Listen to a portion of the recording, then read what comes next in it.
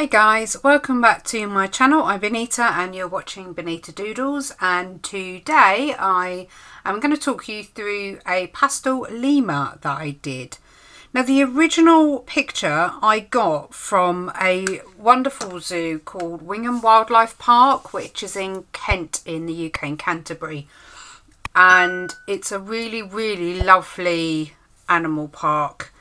And I've got some amazing photos from there from the last time that I went, which was about 2 years ago, I think.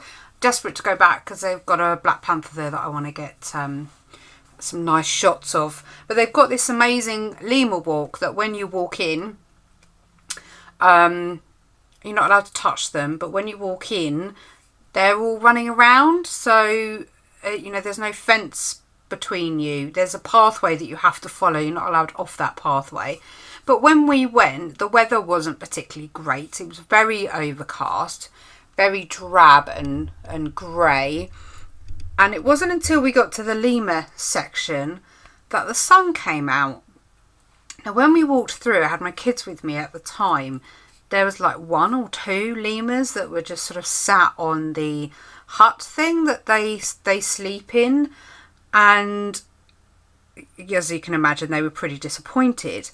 And then I was taking a picture of them, and I hadn't realised until my youngest pointed out that they'd all come out of the box. As soon as the sun came out, they'd all come out of their box, had a walk, and literally the whole cabin area that they were in, they just emptied out, and they all just strolled across, walked across this path all in between us, not bothered at all that we were there.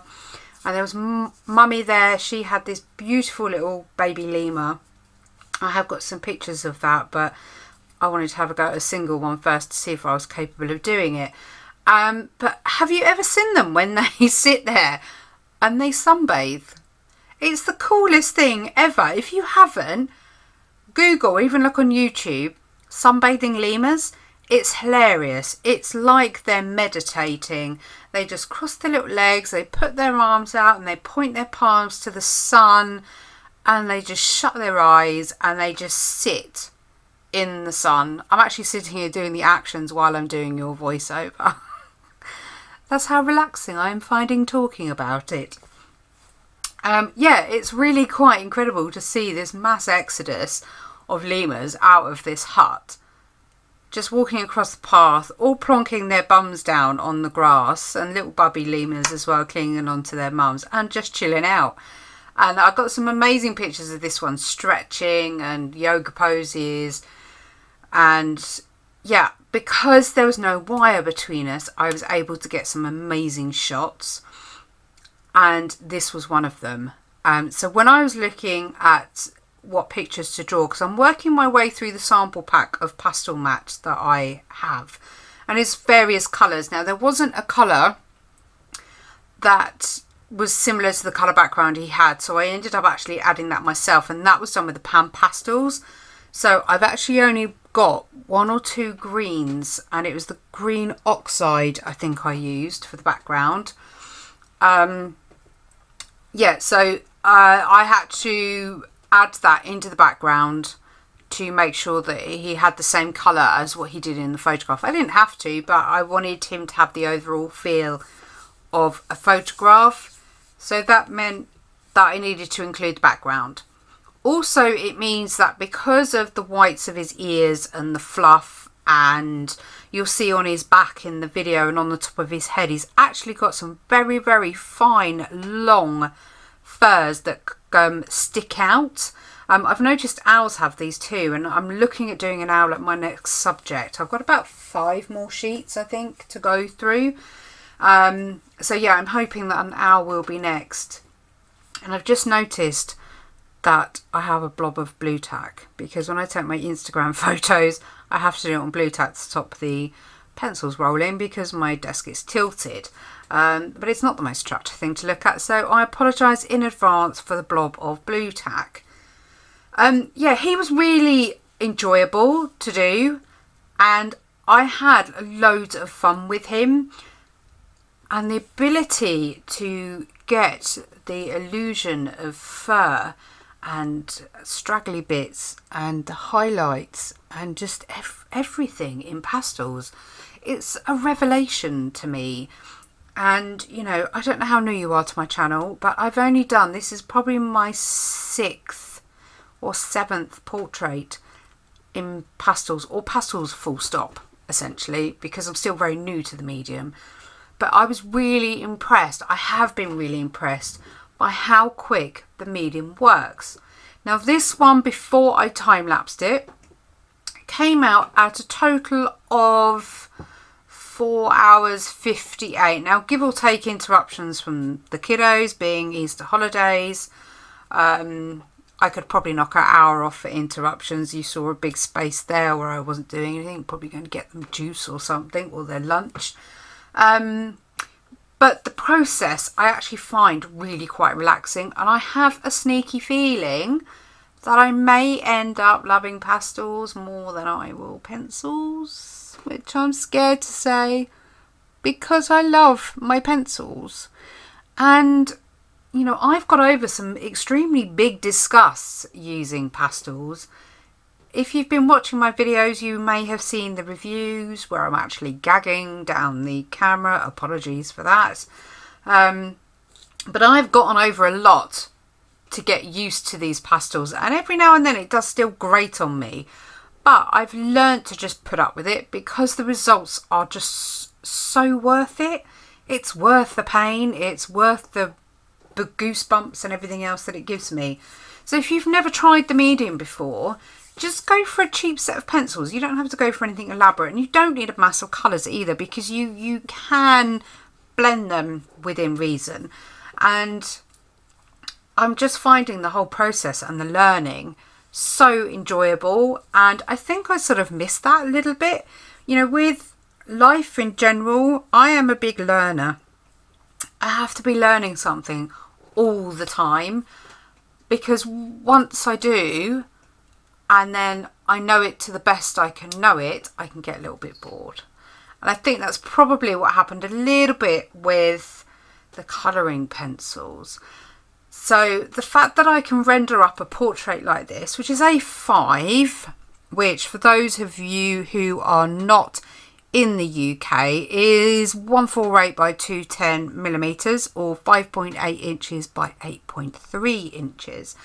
So it's not the biggest of portraits, but it still took, as I say, around a good 4 hours to do. But the detail you can get with pastels is just immense, and I love it. And I think it's worth anyone having a go, unless you really do, you know, it does actually make you physically sick. Then no, don't use them, because you're not going to get very far without making a mess. But I mean, I loved the Lemur. I loved the fact that it had different colours in the furs. He had the mottled effect under his chin. He had lots of wiggly. I always struggle with these voiceovers. Not wiggly, I don't know, fluffy, you know, I don't know, whatever I'm trying to say, because I really don't know. It's 11:15 at night and I'm doing a voiceover. Bonnita, what are you thinking? But look at him. He's just the cutest thing ever. And, you know, every artist has doubts at every time. You know, there's always points in a drawing where they think, well, do I carry on? What's the point? Is it worth it? Okay, let's just crack on with it. And at no point in this picture did I feel like that. And I'm really proud with the outcome of it. We've got a really long gap here, so I apologise. And I may even chop it out. So if it disappears, you know why. But yeah, it's just a really enjoyable process, and it renders up so quickly. I mean, like his black nose, that leather's not the right word, but sort of fleshy skin, the texture, it just worked really, really well, and it was easy to achieve that without huge amounts of layering and work, which when you work in colouring pencil, it's one of the slowest mediums out there, but it is super satisfying. I will not take that away from colouring pencils, coloured pencils, because I have done some work to be really proud of in colouring pencils, but the time it takes Had I been doing this particular portrait in colouring pencil, you'd probably be looking at 12 plus hours. And I don't know whether I would have achieved such detail. I know that eventually I probably would have, but I'm just enjoying it so much. And, why stop if I'm enjoying it? And, you guys get to have a chat with me about the process. You get to see what I'm doing. You get to learn a little bit in the meantime. And it's just, yeah, it's, as I say, it's great to learn new things. It's always worth having a go at something, even if it's just to find out that you don't actually enjoy it and that you don't want to do that again.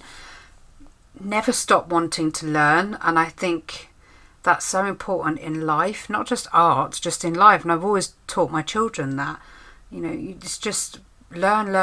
There's always so much to learn. Never close your mind off to anything, because it's incredible what you don't know. I mean, his eyes, you look at his eyes, they're just, it really picks up that glassy look that he has in his eyes, and it's so achievable with this medium. So yeah, I am really thoroughly enjoying it.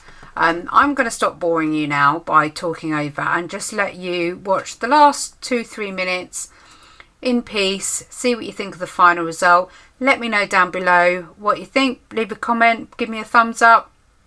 Please subscribe if you like what you're seeing. There'll be a variety of videos on my channel, and if you hit the bell button, you'll get notified when the next video is up, ready for you to watch. So with that, I shall see you on the next one. Bye.